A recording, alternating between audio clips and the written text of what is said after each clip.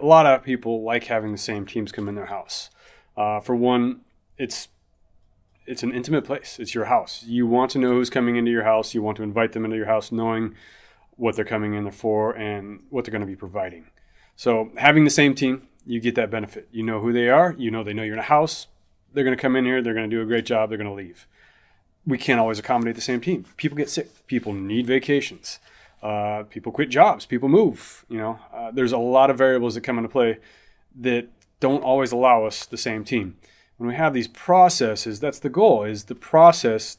The same team can come in there, same objectives. They know what it is. They know what the process are. They can get it done, get out with the same deliverable, the same end tasks.